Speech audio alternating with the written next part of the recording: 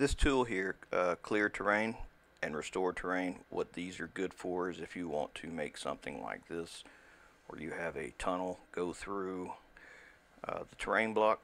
It's like if I use this tool here, you'll see what it does exactly. It just cuts a hole in the terrain block, allowing you to go under it more or less, or through it.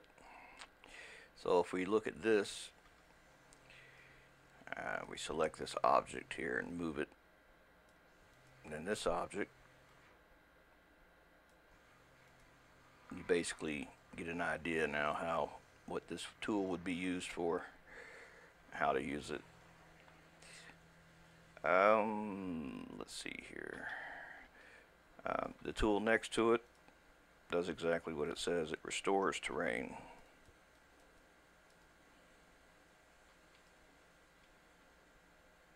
So if you have a hole, it'll fix it.